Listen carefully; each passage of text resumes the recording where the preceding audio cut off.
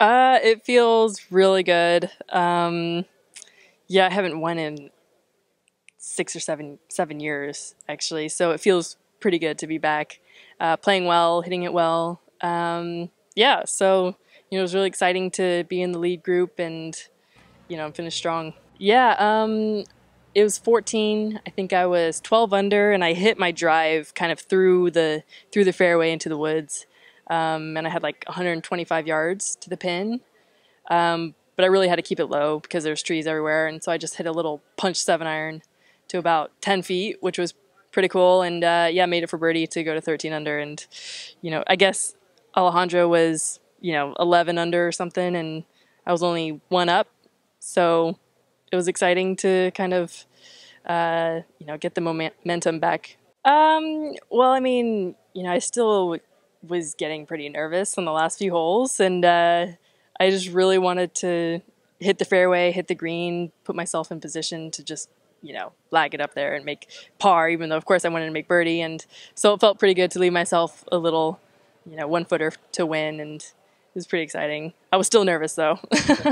Well, like a year ago, I was pretty frustrated with my game and my injuries, and, I wasn't really sure what was going to happen next. I wasn't sure whether my wrist was going to heal or, what was going to happen. So it was frustrating, but I really worked hard with my coaches, and, my family was such good support for me, emotionally, mentally, and all that.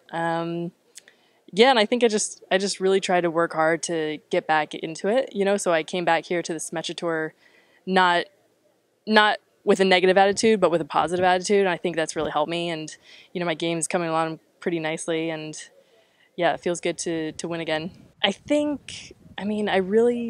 My problem was off the tee, so for the last year or so, I couldn't hit a ball off a tee, and, it's kind of where I kept my focus, and, I worked pretty closely with my coach and trying to fix my swing, fix my game, and finally it's coming together, and yeah, so I'm hitting long and straight, and it feels good to do that and make putts, and really came together nicely this week. It was very important. I had a little bit of a lead, this morning going into the third round, and last night just going to bed, I just tried to stay focused on one round at a time, one shot at a time, but it's so hard to do when you're leading, and it's hard to do no matter what tournament it is, and I really am proud of myself for just not getting ahead of myself too much, and try to stay focused on my routine and my game and all of that. And so, yeah, it came together, and I did it. So it feels good.